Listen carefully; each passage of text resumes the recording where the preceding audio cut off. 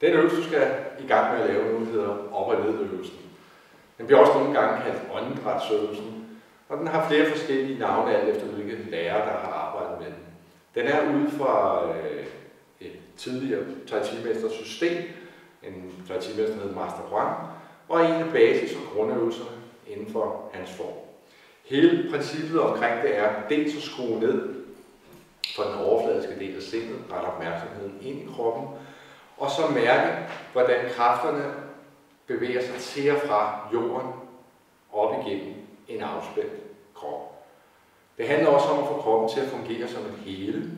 Det vil sige, at fra føddernes kontakt til underlaget helt ud til fingerspidser og op til toppen af hovedet, fungerer kroppen som en helhed. Selve øvelsen ser sådan her ud. Starter med hælene sammen og fødderne åbne i en vinkel.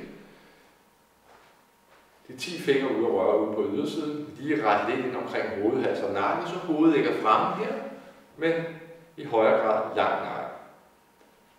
Så begynder du en nedadgående bevægelse fra ankellet, knælet og hofteleddet. Mærker et forøget tryk fra fodsålerne ned mod underlaget, så skubber du op ned fra fodsålen tilbage til udgangspunktet igen. Så på det mekaniske område, så er det altså selve øvelsen, det her, at du bevæger dig op og ned. Skubber op nedefra, tilbage til udgangspunktet igen. Der er flere forskellige ting, det er vigtigt at være opmærksom på her. Det er ikke en bevægelse i dine knæ, der kører frem og tilbage. Knæene bevæges, men bevægelsen i sig selv er i højere grad i hoften og i anklen. Så knæet følger blot med i bevægelsen, så kraften kan passere til og fra jorden igennem et frit og åbent knæled. Så knæet skal ikke være det vægtbærende led i denne her sammenhæng. Der er også et andet grundlæggende princip, jeg arbejder med her, det er, at jeg sidder ind i lysken. Man kan se, hvis man ser fra siden af, at hvis jeg nu kun bøjer knæene og ikke sidder ind i lysken, så kommer jeg fremad her. Men når jeg sidder ind i min lyske her, som har sæt mig på en høj stol her, så bliver afstanden ud til, hvis vi har stillet en stav fra knæene og lodret op, så fra lysken og ud til den stav bliver den ret stor, sammenlignet med, hvis jeg bare bevæger mig fremad. Så jeg skal ned og sidde her, for jeg skal integrere over og under kroppen. Når du bevæger dig op og ned, så først retter du opmærksomheden ned til fødderne, og så følger bevægelsen efter. Inden du skal op, så retter du opmærksomheden op til toppen af hovedet, og så følger bevægelsen efter. Armene, de 10 fingre har kontakt til ydersiden af låret.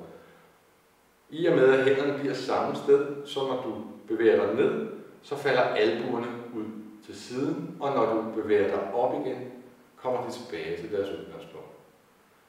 Hvis nu armen klæder ned ad lårene, så vil de blive inde langs kroppen her, men da de bliver samme sted hænderne, så er der plads til, at du kan sænke skulderen, som vi kalder det, droppe albuen og slippe i håndledet. Og skubbe op igen.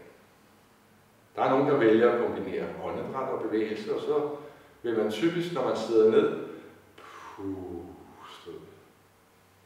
Og når man skubber op nedefra igen, trække vejret ind. For hver gang du bevæger dig op og ned, så skræller du muskelspændinger af kroppen. Det gør du ved at visualisere slip ned igennem kroppen. Sådan så at muskulaturen den nærmest smelter, når du sidder ned her, giver slip, afspænder, kommer ned til fødderne. Og når du skubber op igen, sender du endnu en bølge af slip ned igennem kroppen. Så du bruger din evne til at visualisere, altså forestille dig, at noget finder sted, og i den her sammenhæng er det slip og afspænding i kroppen.